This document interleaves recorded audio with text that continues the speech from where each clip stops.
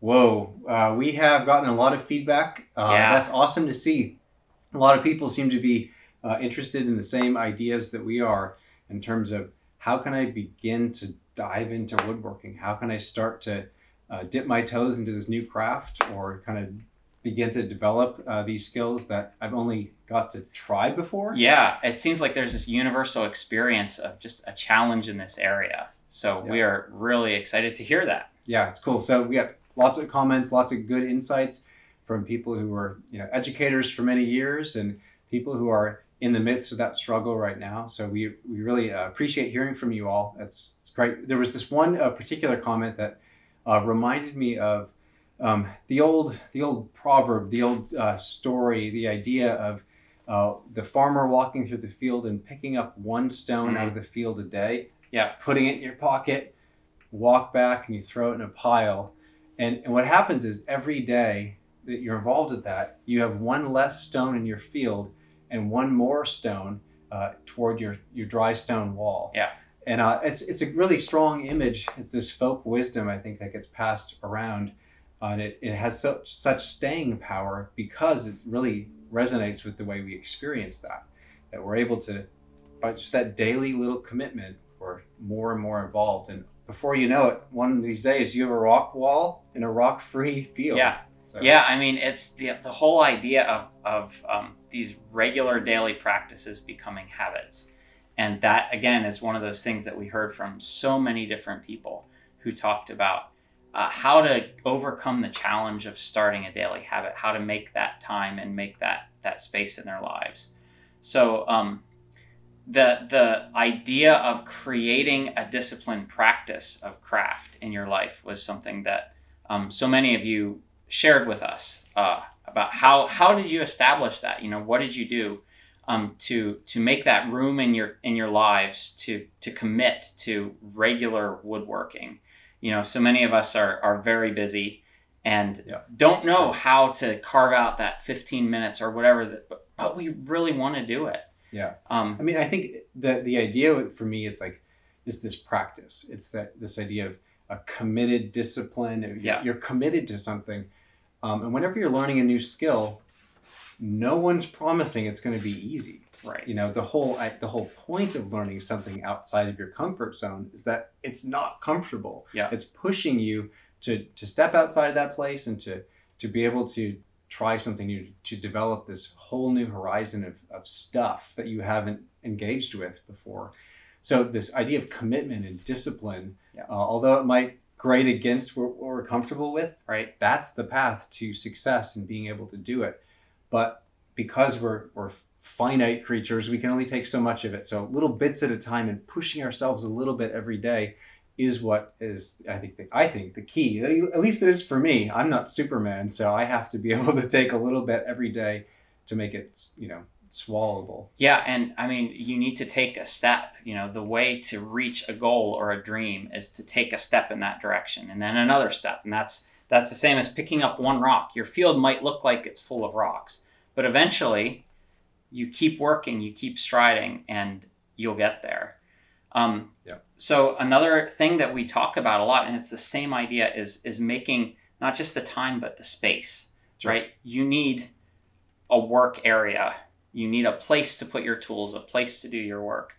And so many people talk to us and they say, oh, I love to, I just don't have the space for that. And we're saying, when you take the time to reach for your goal, now's the time to make the space too. Totally. So, if you have a 4-foot long work surface that you can dedicate to your woodworking, it's a solid surface, it's up against a wall somewhere, you can keep your tools there. Making that space is just as important as making that time. And even so, like this little bench here, this is just made out of 2-inch softwood lumber, nothing special. It's even got some knots in it. So it's just kind of, ho-hum lumber.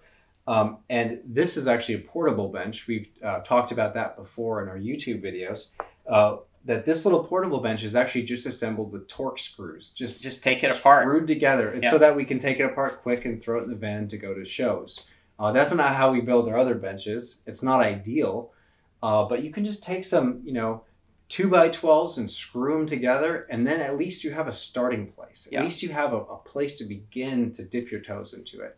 And so for us, I think that's the thing that we want to encourage is if you don't have the space because you never sat down to make the big fancy Roubo bench build. Yeah, make something like this. Just you can build your new bench together on and get this. started. Yeah, totally. So, and that's, I mean, is that part of your whole journey? It is. Yeah, I mean, basically, I think nobody starts with the ideal setup. No one I've ever met, and that's the beginning place for me. So I started with one hand plane and one bench that I made. It was kind of a funny bench. It turned out all right, but I designed my workbench, which is not this one, but I designed it based on another a totally different way of working wood than what I ended up doing. But it's okay because I actually ended up modifying my bench, I don't know, half a dozen times or something, changing it, pushing the top back so that the front is flush with the legs, and I had different vices on it and trying different stuff to be able to make it adapt to the work that I began to start doing, this hand tool work. So it really, you can start with whatever bench you have. Yeah, I mean, I started with like a Black & Decker Workmate, right? One of those twin screw things. And it was not super heavy, not super solid, but it held what I was doing at the time. And I kept thinking, oh, I wonder if there's some better way of doing it. But it was a start. And then, my next bench, which I still use the same bench top, was a solid wood door, and that's my bench top. And I mean, so you get started and you advance a little bit. You say, I want to make this change. I want to adapt a little bit. I want to make this modification to my workspace. Maybe I want my tools hanging up here so I can see them. Yeah. But starting somewhere is the most valuable thing you can do. Yeah. So it's like this delicate balance of trying to say, okay, well, the goal is not like always forever DIY make do. Right. That's not ideal. No. It's not. But we also don't want you to be paralyzed. Yeah. So you feel like you have to have a perfect situation. If you don't have anything, just make something. Mm-hmm. If you don't have a lot of time, just take 5 minutes. Yeah. 5 minutes isn't going to get you very far. Yeah. But it's better than no minutes. Yeah. It's better than no time. And so that's what I think what we're hearing from people and what we want to encourage is weave that into your life. Begin to cultivate that practice, that daily habitual practice. And then you'll say, well, I can only afford 5 minutes. Yeah. And then you get going and you find out actually 15 minutes just passed. Wait a minute. Yeah, that's okay. I'm not giving up much that's important, right? Like browsing time on the internet or something. Yeah. How long is this video you're watching? You're wasting your time on YouTube right now. Exactly. So yeah, and we've been talking, in the past couple of videos about this because we have been brainstorming and working hard for the past several months. Yeah. The better part of this year actually to find what we've defined as this middle way. We've talked about the value of getting in-person instruction for learning woodworking, going to classes and things like that. The pros and cons of that, and then the value of learning from videos and from books, the pros and cons from that. And we've wanted to try and come up with a system that is a middle way that kind of bridges the gap between those two. Yeah, a way that admittedly it's not all complete mentorship and it's not all only video, but it's trying to say, well, what is the sweetest and most nutritious fruit out of each of those? Right. And how can we get the most of that possible? And I think the other thing is too, we've taught a few people in our shop at a time. We can fit 6 students in here. Yeah. But that's pretty finite. And we have a lot of stuff going on in our lives like you all do too. So we can't do endless classes, in-person classes. So we thought, how can we do a little more, reach more a few more people with a little bit more impact than just publishing some video or something. Yeah. So this is only so useful, but we want to be able to find a way to actually connect with people and help them and guide them as they struggle. Say, okay, well, try this, try that. Yeah. So we're trying to find this middle way. Yeah. And we've, over the past few months, we've been talking about it, going back and forth, trying to come up with what can we offer people now. And so we've come up with a program based on our apprenticeship instructional video series.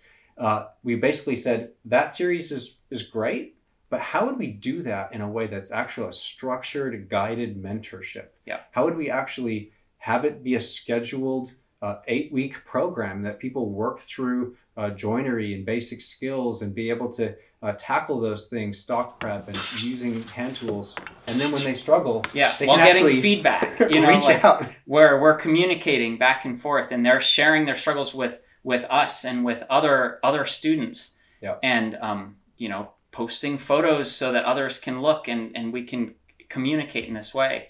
And so the program we've come up with is called the Mortise and Tenon Apprenticeship Program. And like you said, it's an 8-week program. And we wanted it was very important to us that this be a scalable program. Yep. So there are people out there who have just a little bit of time, but they really want to make craft a bigger part of their life. Yep. There are people who have more time and maybe they're a little more skilled. They're further along the journey, but we wanted this program to be able to provide something for them too, some deepening of the skill and making craft more of a habit in their lives. Yep. So this program can fit all of those individuals. Yeah. So it is this committed practice. It is. Right. It's not easy. It's not something that I can just watch these 10 little YouTube videos and I'm skilled. I'm a woodworker now. No, this is 8 weeks of committed daily. We have weekly assignments. Yep. It's a committed practice. Weekly readings, and we have excerpts from different works, some historical works, some newer books. It's all to get your mind and your hands connected into making a habit, regular craft practice. Yep. So we have been super excited about it. We've been tirelessly working on this program, and in hopes that it's going to help more people be able to engage with their hands in the world. So we are excited to be opening registration for this program on Monday, July 19th. Yep. Just coming right up. So we will have information about that, talking about it, where you can find the website for that and get yourself signed up for this committed practice, be able to put your hands to work and do that thing that you always hoped you would be able to do. We're saying now's the time. Yeah, so stay tuned.